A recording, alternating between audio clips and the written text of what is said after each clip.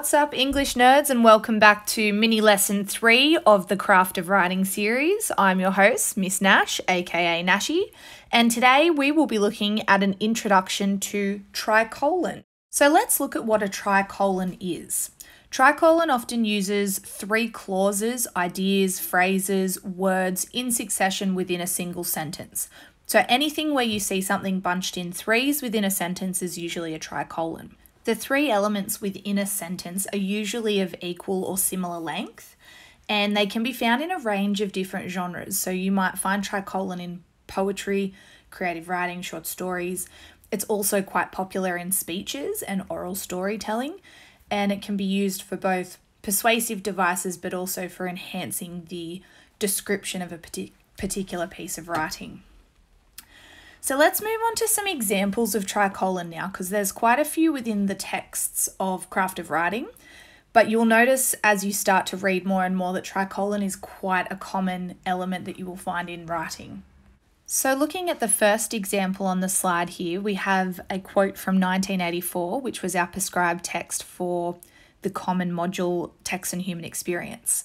And the quote reads, "Sometimes he was flung like a sack of potatoes on the stone floor of the cell, left to recuperate for a few hours and then taken out and beaten again."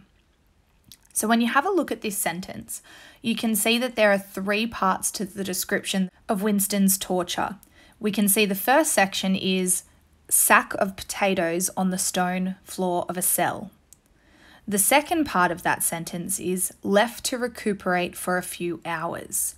And then the third part is, and then taken out and beaten again. So the sentence breaks down into 3 things, kind of like 3 steps in creating the imagery that goes along with what's happening to Winston. Now, if we go and have a look at the second example, A Home in Fiction by Geraldine Brooks, we can see that tricolon is used again, but in a little bit different way. The pale faces lifted towards the weak English sunlight were haggard, weary, grief-racked. So what you can see here is that the tricolon is more about the descriptive word rather than a clause or a whole part of a sentence. So haggard, weary, grief-racked. Each one of those things enhances the description of the faces here. So now that we know they're pale faces, that they're weak and they look towards the sunlight, but they're also haggard, weary, grief-racked. It makes it a little bit of a stronger description. So why use it? There's a few different reasons why you would use tricolon in your writing. The first thing is the equal space given to each idea or phrase helps an audience to understand, to absorb the details of the information that's being conveyed by the author.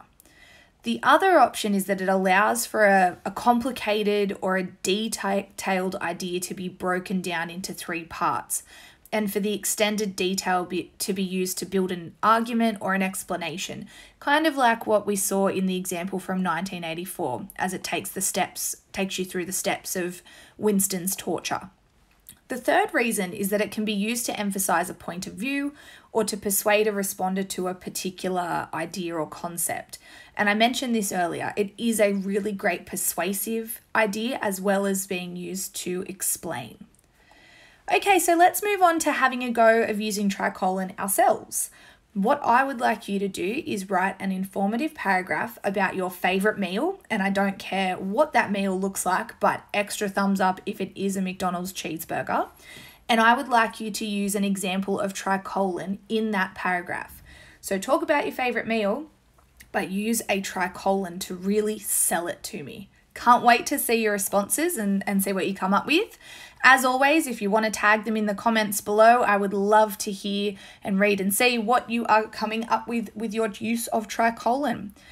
Guys, thank you so much for stopping by. Have a great day. Be kind to others. I appreciate you. Catch you later, English nerds.